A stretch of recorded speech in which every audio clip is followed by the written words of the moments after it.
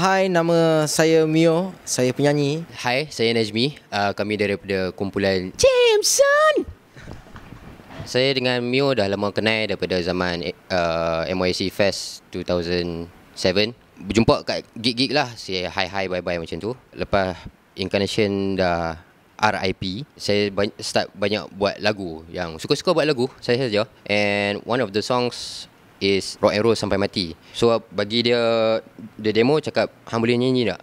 Boleh. Okay, record, letak on my YouTube channel. Ada lagi beberapa lagu, konon-kononnya nak bagi orang lain nyanyi lah, tapi tak jadi sebab kekangan masa dan juga wang.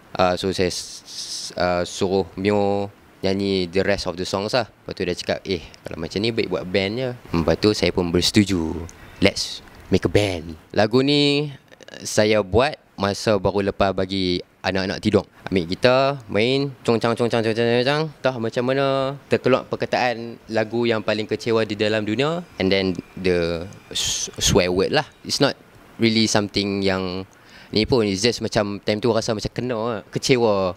Ingat with everything yang pas, yang zaman-zaman dulu kan. Terdapat idea untuk for that song. So that's how the song happen lah. Yang Abang Burger tu memang bila dah buat tu macam, ni kalau letak intro Abang Burger ni bapak kecewa gila babi kan. Macam disappointednya Muhammad ni dengan tunang lah. Sebab semua orang boleh relate tau dengan benda tu tau. Sebenarnya tak banyak sebab band ni officially baru start 4 bulan. And we've been in the scene since tu kan 2007 tu. Sebab ni sebenarnya macam project band yang kita tak ada plan gila-gila pun. We were so flattered and thankful because penerimaan daripada orang ramai tu sangat memberangsangkan. So kita macam might as well kita just go for it lah kan. Because the plan was just a project side je. Because I still play for my original band and kita pun ada kerja masing-masing semua kan. Tapi it's just because the idea is brilliant, so macam might as well kita push it as the best we can kan. Alhamdulillah juga sokongan orang ramai dan pendengar yang terus jadi fan. So itu pun sebenarnya antara benda yang membantu dalam menjadikan Jemson lebih dikenali ramai.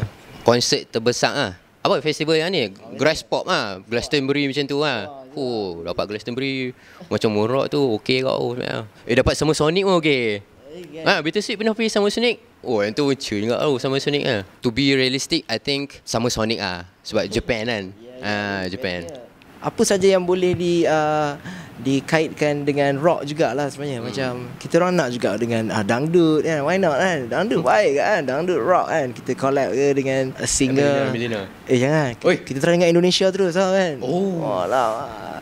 Tergelik kan dangdut rock kan. Alamak. So macam tu lah kita, kita jangan letak a limit to ourselves kan. At the end of the day, we just want to write good songs. Have fun. Okay, boleh check it out. Check it out. Jemson on YouTube, on Twitter, on Instagram and Facebook. X Jemson X. Itu macam mana cara budget macam ni lah. Straight edge lah kan. Okay, jangan lupa saksikan Jemson. That's right baby. Kamar Seni Studio Live Session. Jangan lupa subscribe. Tekan bawah ni. Klik. Yeah, check it out.